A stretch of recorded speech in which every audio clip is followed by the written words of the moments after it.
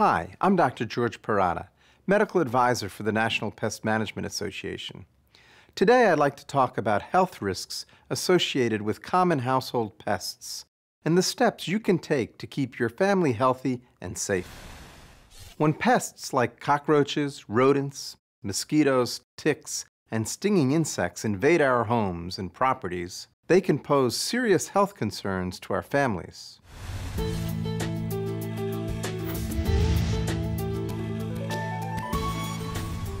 Cockroaches, for example, can spread 33 kinds of bacteria, including E. coli and Salmonella, 6 parasitic worms, and more than 7 other types of human pathogens. They have also been implicated as a trigger for allergies and asthma, especially in children. Rodents, on the other hand, can contaminate food and spread Salmonella. Mosquitoes are the vector for West Nile virus, which has infected more than 30,000 Americans since 1999. Ticks spread Lyme disease, a dangerous bacterial infection that can affect the joints, the heart, and the central nervous system. And stinging insects send more than 500,000 people to the emergency room every year.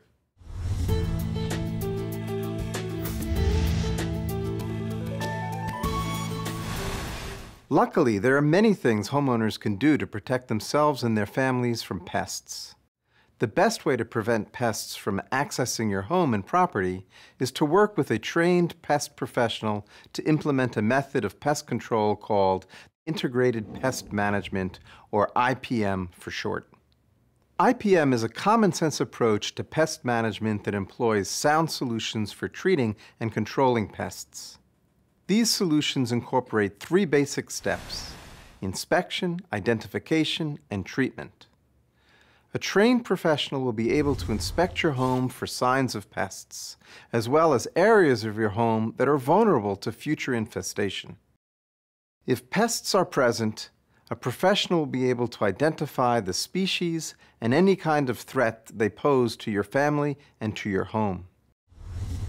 Finally, a pest professional will be able to recommend a variety of effective treatment options, including sealing cracks to keep the pests out, removing food and water sources to deter infestations, and applying products when necessary.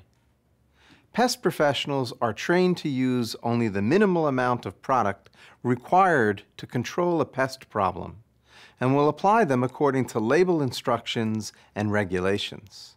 The principles of IPM have been practiced successfully throughout the world for more than half a century.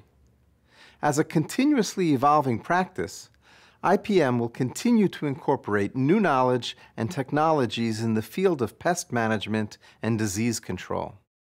However, the foundation of IPM remains the same. If you control the pest's access to food, water, and shelter, you control the pest. And by controlling the pests, we can reduce our exposure to health risks associated with their presence. Thanks for watching this episode of Health Checks about integrated pest management. That's all the time we have for today. For more information on the health risks posed by pests, visit PestWorld.org and whatisipm.org.